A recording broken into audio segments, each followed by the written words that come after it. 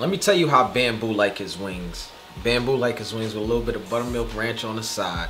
Now, you know, some people like blue cheese. I'm just personally not into blue cheese. It's, you know, I'm pretty sure it's great for others. It's just a little too much power for me.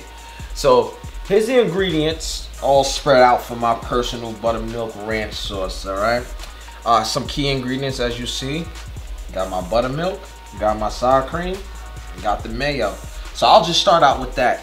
I'll start out with about 2 cups of the sour cream. Good thing about this recipe is easy. You just pouring everything in and mixing, literally. So, you know, don't worry about the little specifics, all right?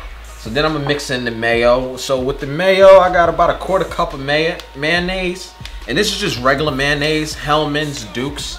Those are really good. And you know, I usually don't like to shout out, you know, any particular brand, but with mayonnaise, you know, you have to be specific about consistency, flavor.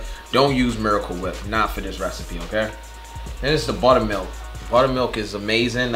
It's, you know, what it really is, it's the milk left over after they churn butter. So it's really acidic, really thick compared to milk, and it's very good for this recipe. So I got those in, right? So I got is about teaspoons of minced garlic. Just throw that all in. All right. Got some fresh dill. I just took this right off the stem and just keep it as it is. So you just want to throw all of that dill in. And think about dill. I'm smelling it right now. It's very, very, very fresh flavor. All right. So then we got our minced chives. All right. So this right here was dried chives that I rehydrated.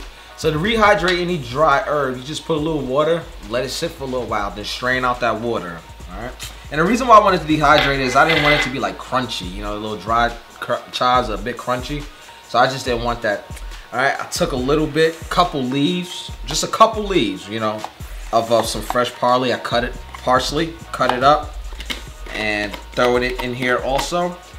All right, for the rest of the flavors, some pepper, some salt, and 2 tablespoons of lemon juice. And now the measurements for all of these ingredients will be at the bottom of the page, so just check those out in case you want to recreate this. And this is an amazing recipe to recreate, and I promise you it's worth the steps. Do this rather than going out and buying some ranch sauce that's pre-made. And we're just gonna mix this. You know, it ain't gonna look pretty right away, but it's gonna come together.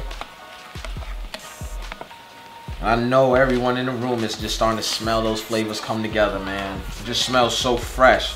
And the dill and just everything. And you'll see, this is not your average ranch sauce you're gonna get out of a bottle. This is some high quality stuff right here, all right? I'm gonna curse it right now. So you can just check it out. You see what I'm saying? A little thick, but still at the same time, not too much. So what we're gonna do right now is we got all the ingredients combined. It's smelling great. I'm pretty sure it's gonna taste amazing.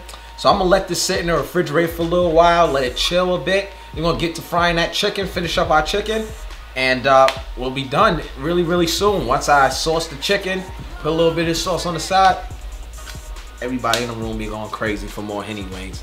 All right, but before I let go, this is optional, but I'm gonna do it anyway. Take a couple things of hot sauce. 1, 2, 3. 3 jugs. 3.5.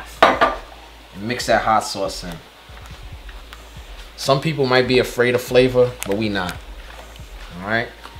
Now you can see, you can barely notice the hot sauce was put in, but we're gonna taste that little kick. It's gonna complement well with the Hennessy Wings. All right. So now, like I said, put it in the refrigerator. We're gonna get those wings out, coat, and everything will be done soon. Bambu Eatz.